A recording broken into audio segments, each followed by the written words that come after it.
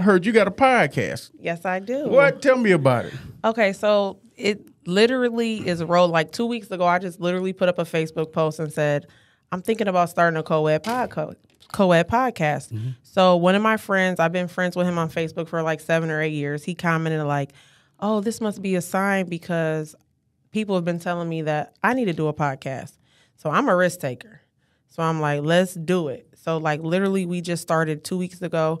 We are going live tonight for our 3rd episode. And we just been rolling. It's 4 of us. It's 2 guys, 2 girls. It's called Euphoric Conversations. And it's like a healing podcast. So we just want to bring positivity, joy, laughter, healing, maybe even some tears. That's good. Yeah. People need that. People need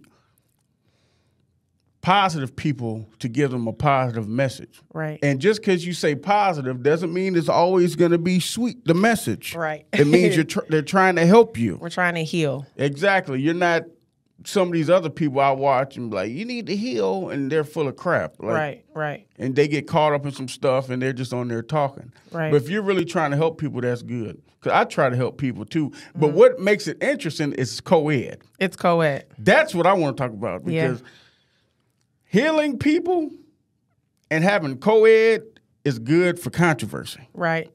Very good. Because you got the male and the female, right? And you got the audience person, which could be the male. Right. And the females are trying to heal them.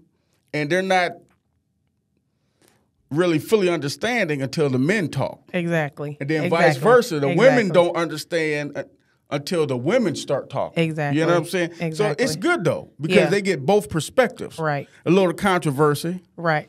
But you have a good foundation, and like y'all focus on actually trying to help people. Oh yeah. Which is good. Yeah, because two of us are, or 2 of them are single, and 2 of us are married. Oh, so you good. get those different perspectives too. That's actually pretty good. Yeah. That's actually smart. So you get the single person's view, and then you get the married person's view for male and female. That's good. Yeah. Because I always give them the single person point of view. Just right. And they hate. People don't like it. No, people don't like straight honesty. Right. It's like, it's hard to be honest. People always say, oh, honesty is the best policy. And I got a video. I always say this. Honesty is the best policy until it's time to be honest. Right. But you got to be authentic with a podcast. No, you don't. I mean, I feel like you Man, have you seen these podcasts? He should pay all your bills. He should pay your mama bills. He should pay your grandmama bills. He need to pay your grandkids' bills. Yeah, that stuff is crazy. Yeah. That stuff is crazy. Well, I got a lot of good topics. They crazy. No, but that's good, though. Actually trying to help people. Yeah. Healing people the right way. Right. Not just, Because I'm on a healing journey myself right now. So we all are. Oh, yeah. Everybody is. Everybody has their own things that they're dealing with, have dealt with. So I feel like the world, we need some positivity. We've been dealing with enough crap.